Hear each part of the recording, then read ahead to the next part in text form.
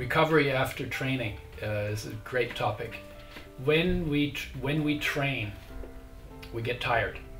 And the reason we get tired and the reason why eventually we get exhausted is because the body builds up an oxygen debt, because it can't turn the fuel we burn into carbon dioxide fast enough. It requires oxygen.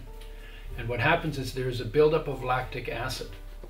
And the lactic acid requires oxygen to be built into pyruvic acid and then go through the energy cycle.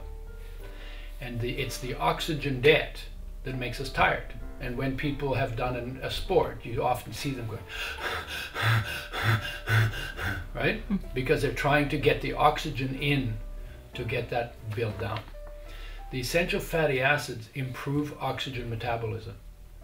What does that mean? They increase the body's ability to absorb oxygen and use it in the exercise. And the more you increase oxygen metabolism, the longer it will take to get tired.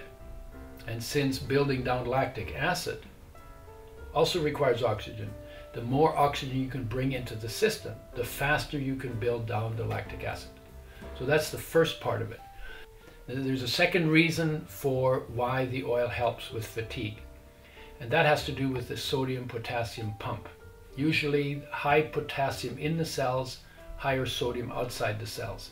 In exercise, potassium goes out of the cell and sodium goes in the cell. And then it has to be pumped out again for the membranes to recover.